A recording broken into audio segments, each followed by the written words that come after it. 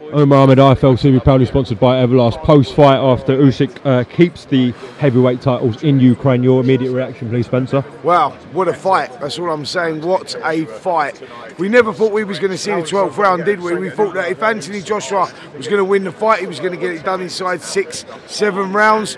Otherwise, Usyk would stop him late. None of us thought that we'd do that, see that. But Joshua, his stock rose tonight. His stock rose tonight. I mean, he dug deep there. Usyk, you know, he pushed it. I had it levels after 9 rounds. I had it all level, but then I had Usyk running away. Joshua had an unbelievable 9th round, and then Usyk done what superstars do, not great champions, superstars. He turned it around, and he took it to Joshua, and that seemed to take a little something out of him. I had Usyk winning the last 3 rounds, but what a great fight. What a memorable fight, man. Yeah, that was superb. I think that Joshua boxed out of his skin. You've got to give the guy credit, man. I think he takes too much shit, if I'm totally honest, and I think he's hard done by. You know, he's a 2-weight world champion, and he come out there... Two-time world champion, and he come out of there, for me, with flying colours. I think that was a good performance, mate. Like, he doesn't get enough credit, Anthony Joshua. He give the crowd what they wanted there. The only way he was going to win that fight is if he was going to meet Usyk head on and throw shots when Usyk was delivering, and that's exactly what he done, and he made it a close fight. Spencer, you were extremely close to the ring. We saw Anthony very aggrieved after the fight. Was. I don't know what he did with the belts. He then was talking to people in the crowd. Can you just tell us what happened? Yeah, so he walks over out of nowhere. He's gone over and he's taken the belts. And he's brought the belts over to the corner where me and Andy are sitting. And he's like, fucking fuck the belts. And he's just thrown the belts.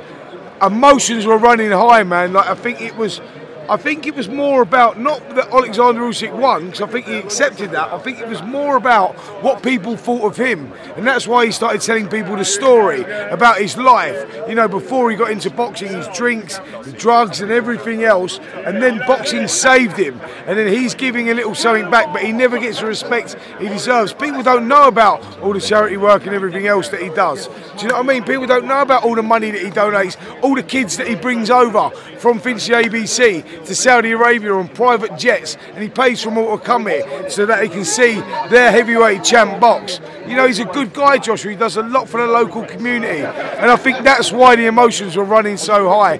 And yeah, fuck, he lost the plot there at the end, he really did. But I'm glad that he got back in the ring, grabbed the flag with what's going in the Ukraine at the moment, you know, and what Oleksandr Usyk and all his team are even going through is incredible. You know, the whole nation were behind him, and he deserved the victory. But I'm glad that Joshua got back in and resolved all that, because, yeah, emotions were running high, man, and he lost his shit. Spencer, appreciate the time, mate. Cheers, bro. My dad in the street against a heavyweight. I've gone back to the dad. I've punched him a few more times. 5 blokes outside my front door. Can you come and help One me? hell of a fucking story, so stay tuned.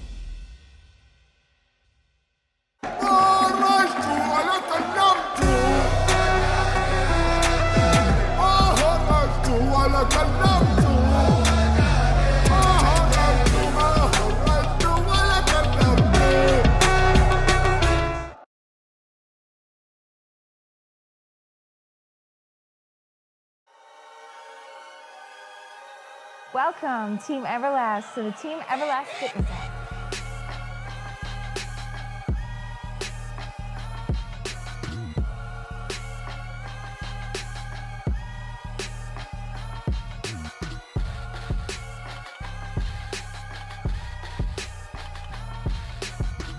Download the Everlast Fitness app and find your greatness within.